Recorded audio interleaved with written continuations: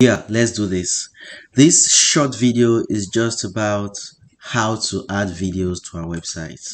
Okay, what I have here is just a usual HTML web template, but we have the HTML head and body elements, and of course within the head elements I have also included a link tag which links our CSS to the HTML. Okay, let me zoom in so that you guys can see a bit more clearly. All right, let's get started. To add videos to our website, there's what we call the video element. The video element has an opening and closing tag, and it goes this way. This is it, the video element.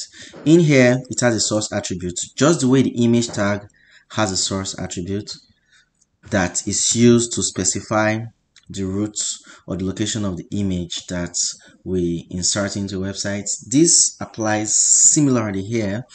The location or source of the video we intend to use on our website is specified here using the URL or path. So let's go /.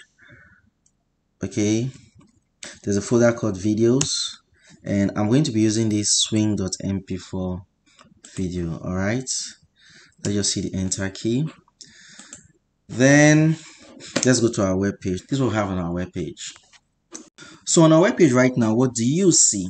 A video or a picture?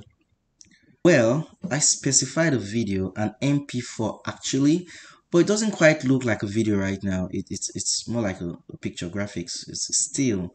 Let's head on back to our code editor to finish what we just started. Okay, in order for that video to play, we need to specify an attribute called controls. Let's go back to our web page. What do you notice? Now we have the play button at the center of the video. We also have a play button and some controls down here.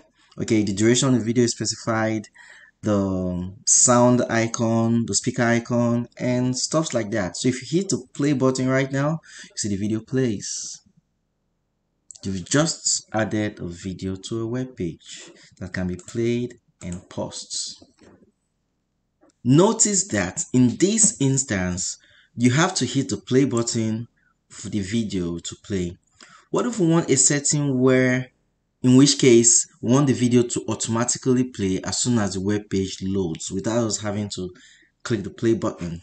Let's go over to our HTML to get that done. In that case, we'll remove the controls attribute, which is a way to manually play the videos, and then introduce an autoplay attribute.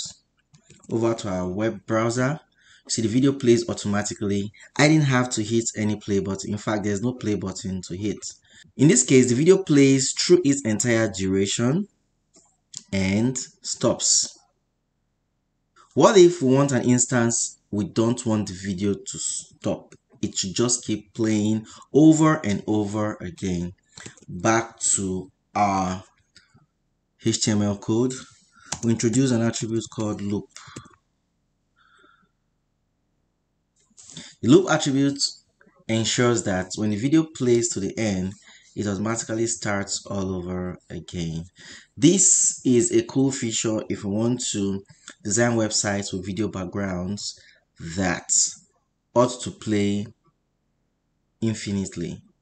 Okay, so those are the attributes you need to take note of.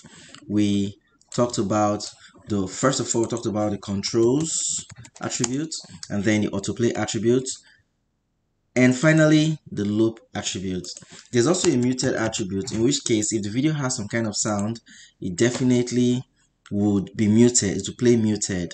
All right, in that case, if we don't want the sound to be audible on the website. All right, so this is how you get to add a video to your web page or your website. It's simple. We didn't do anything about CSS. Everything we did here was HTML using the video element and all its associated attributes. That was pretty simple, right? Good. Over to you now. Let's see how you get yours done. Adding a video to a website.